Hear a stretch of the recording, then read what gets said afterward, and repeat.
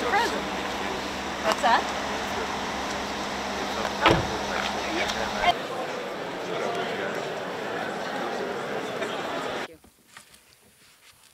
Good evening, everyone.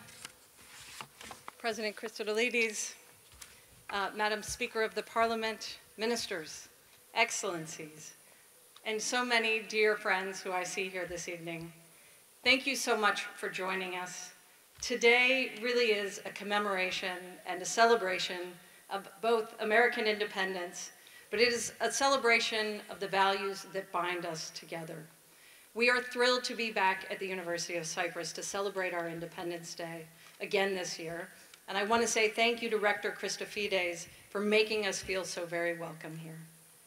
Allow me also, please, to thank our sponsors, the American and American-affiliated companies here tonight who are generously supporting this event. This evening is not possible without them.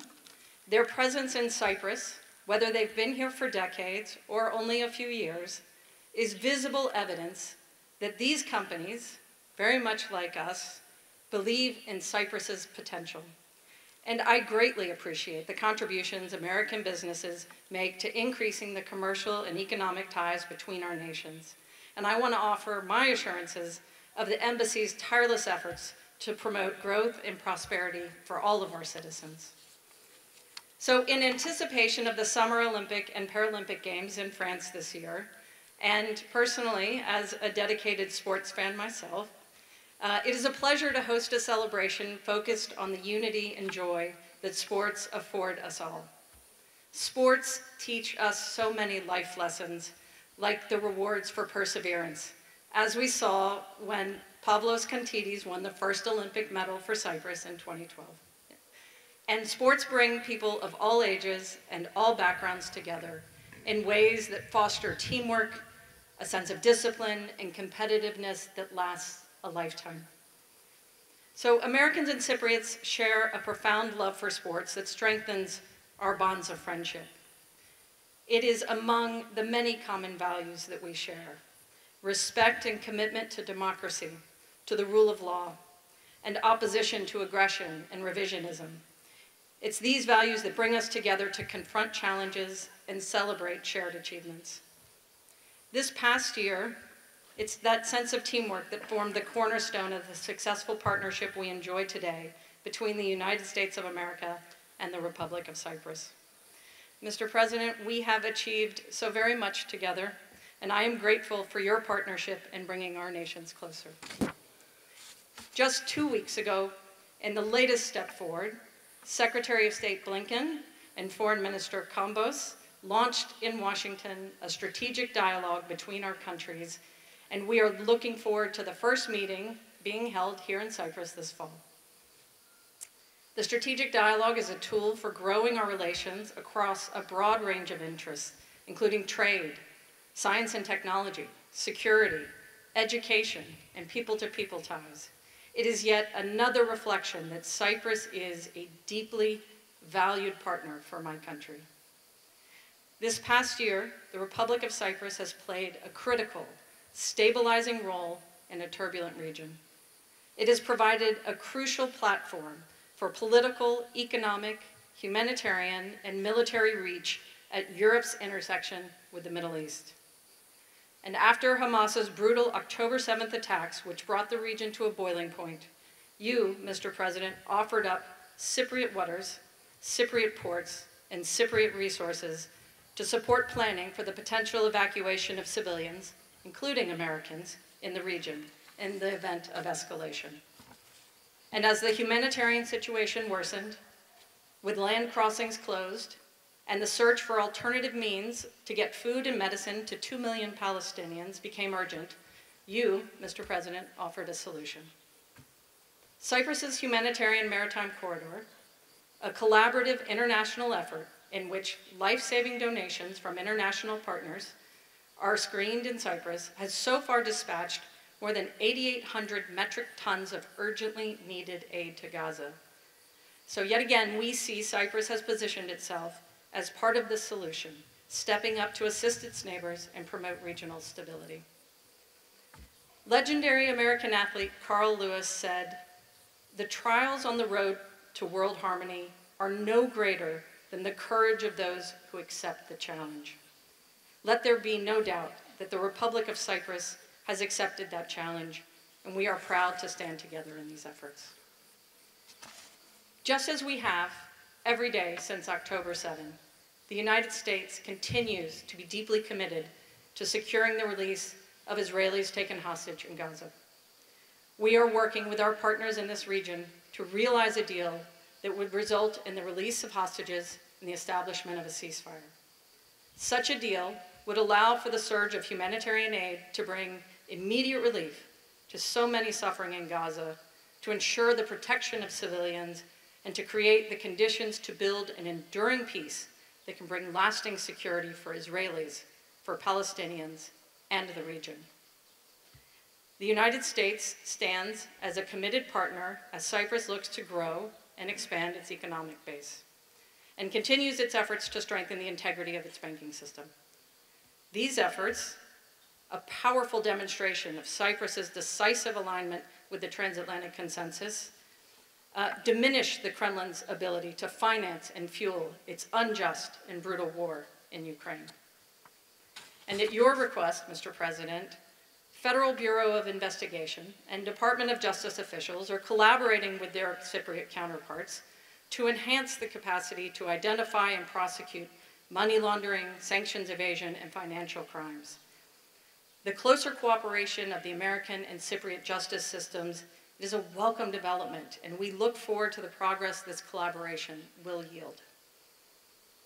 I am incredibly proud of the work our teams are doing together to make it easier for Cypriots and Americans to travel between our countries, and I am grateful for the progress that we have made. And in the process of working through these elements, we are enhancing the security of both of our nations. And, Mr. President, I want to assure you that Cypriots can count on the United States of America to remain committed to a just and lasting peace on the island and engaged in bridging the divide between Greek Cypriot and Turkish Cypriot communities. The appointment of the UN Secretary General's personal envoy during this 50th year of the island's division presents a key opportunity. When Cypriots look back many years from now at 2024, it's very much my hope that they will look back with satisfaction and with pride at the start of a dialogue and a process to ensure peace, stability, and opportunities, not just for themselves, but for their children and for their grandchildren. We very much support the UN Personal Envoy's efforts because we believe and we know a just and lasting solution based on the agreed Security Council framework will benefit all Cypriots. And just as it is an election year, an Olympic year, it is also an election year. I'm getting to it. It is an election year in the United States, in case anyone hadn't quite focused on that yet. The democratic process is one that is messy. It is one that is often complicated. But it is a testament to our values and to our resilience. And let's not be confused by the messaging of our adversaries. Elections are not a moment of weakness. These are the moments when democratic nations find our greatest strength, when our people speak out, speak up, and are counted. And it is very much our job to listen. So, the remarkable Black American athlete, Jesse Owens, from the 1936 Olympics in Hitler's Berlin, once told a watching world, "Find the good, it's all around you." Tonight, we celebrate the values of freedom and democracy with our dear Cypriot friends. We celebrate the good that binds Cypriots and Americans together. So before I turn this over to you, Mr. President, and I promise I am, I want to say a word of thanks to the embassy team and the volunteers who have worked so hard to make this event possible. I would also like to take one moment, if I may indulge myself, to recognize my incredible Deputy Chief of Mission, Irena Ferencevich, as she prepares to depart post. She has been an invaluable partner to me. She has been a colleague. She has been my friend. And it's not that she has just been these things for me. I know so many of you feel the same way as well. So thank you for helping me recognize her service tonight. Thank you, Your Honor. So we are so very lucky to have the ensemble Free Groove from the United States Army Europe and Africa Band and Chorus with us tonight to help us celebrate. So thank you again for joining us, and Mr. President, thank you.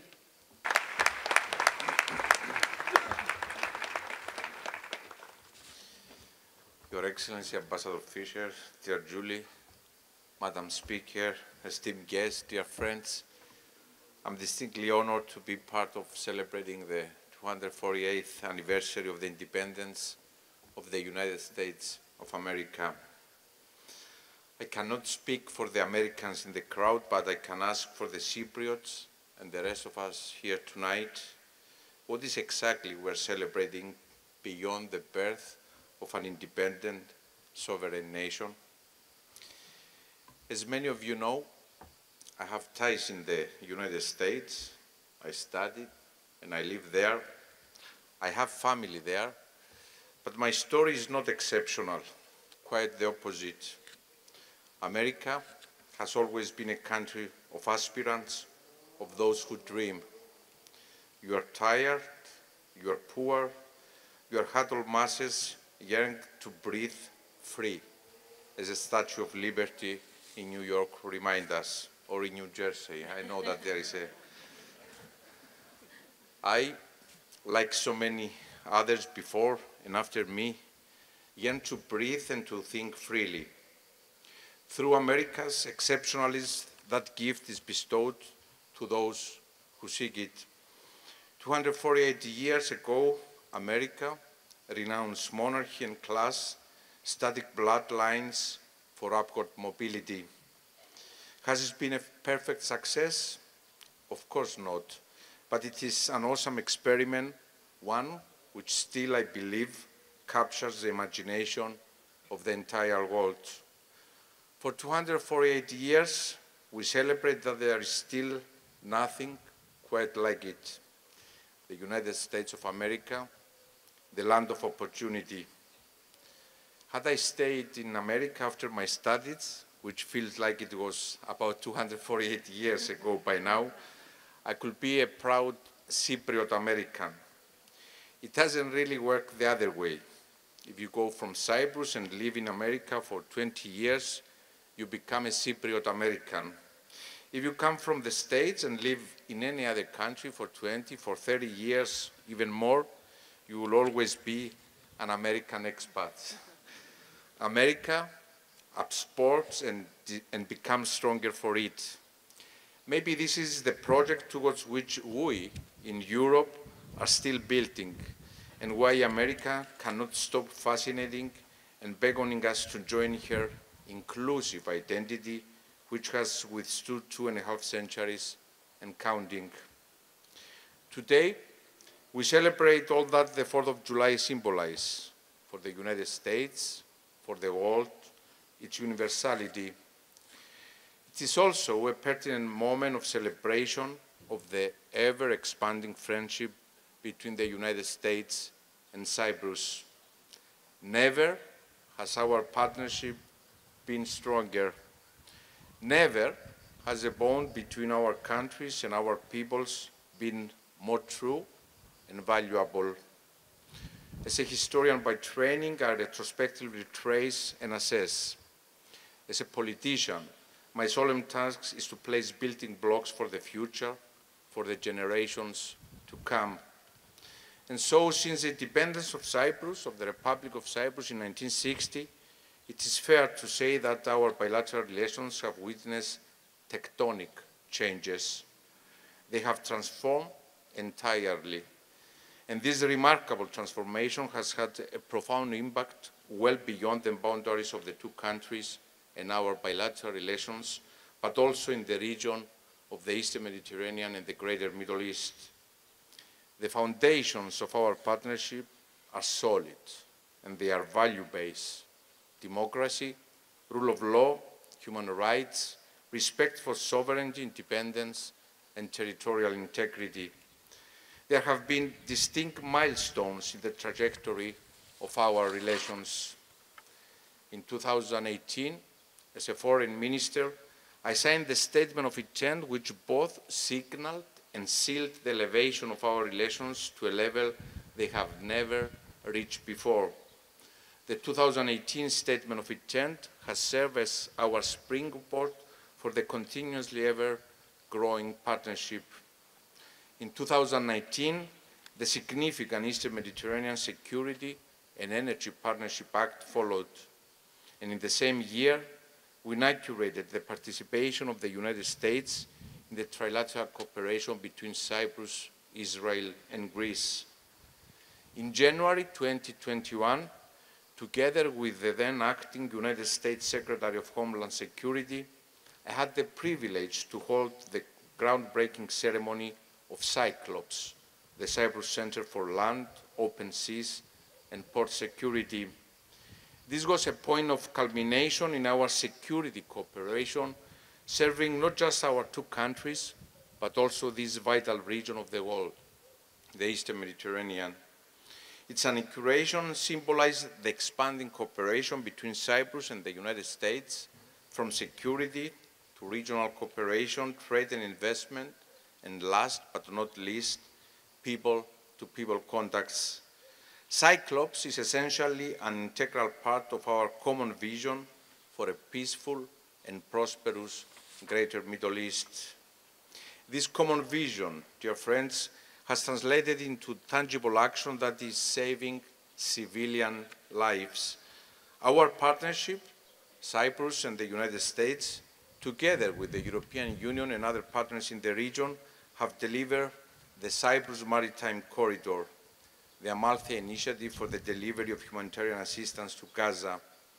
And I wish to reiterate our deep appreciation to all US administration agencies for working together with the Cypriot authorities and all other key partners involved in this collective humanitarian effort to deliver desperately needed humanitarian aid to the civilians in Gaza. In the past, we have also worked together as Cyprus became an evacuation center for Americans and Europeans at times of instability and war in our neighborhood. Cyprus has historically been a safe haven in the region, and with America, a regional humanitarian hub. Cyprus, the European Union's lighthouse in the Eastern Mediterranean, will decisively continue to be part of the solutions to the problems of the region. A force for peace and stability, a humanitarian facilitator, a country that assumes its moral responsibilities and aspires to a brighter future for our region and for all of our neighbors. Dear friends, the deepening of our bilateral relations across the whole spectrum of our cooperation has continued to be a priority since day one of my mandate as President.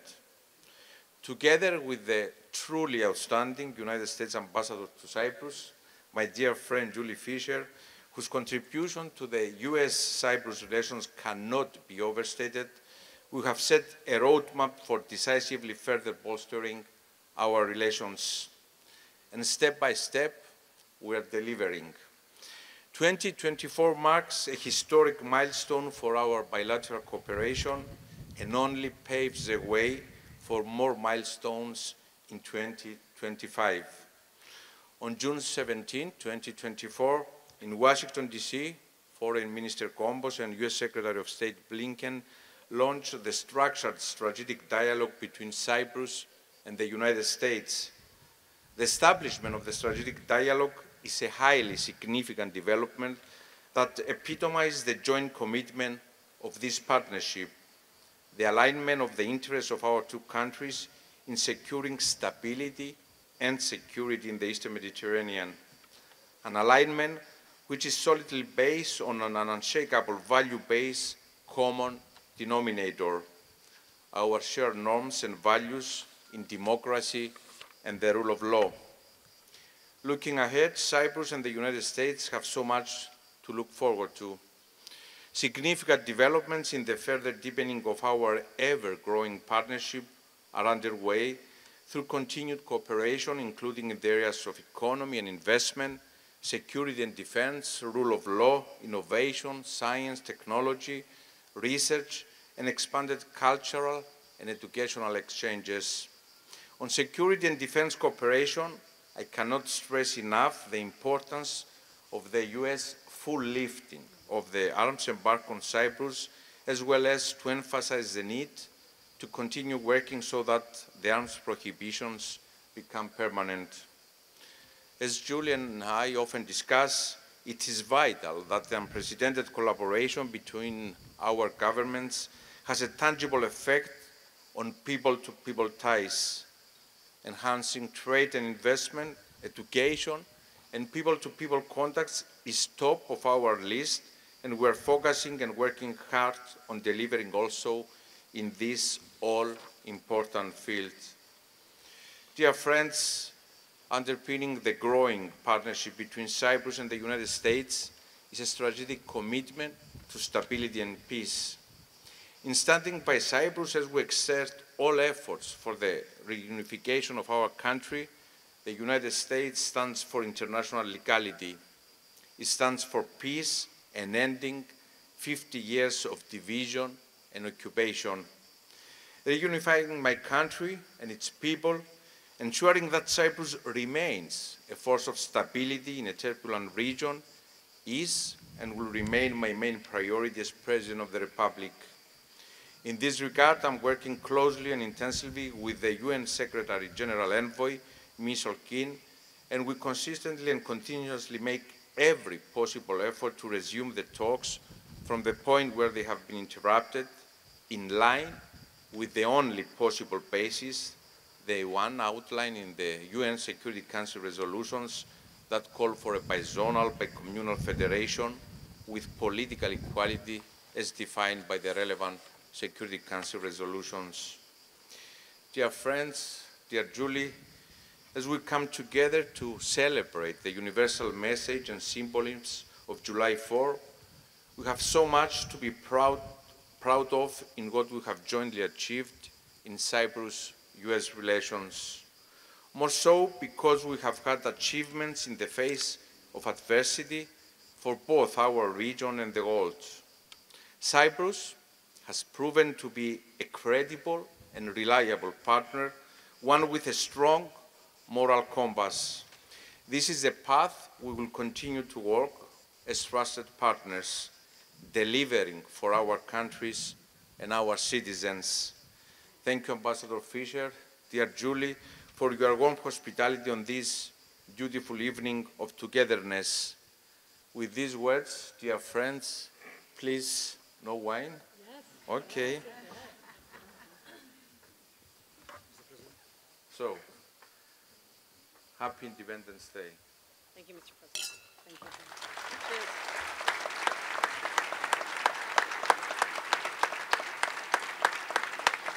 It's American wine. This is American wine? It's American wine. Yes, of course.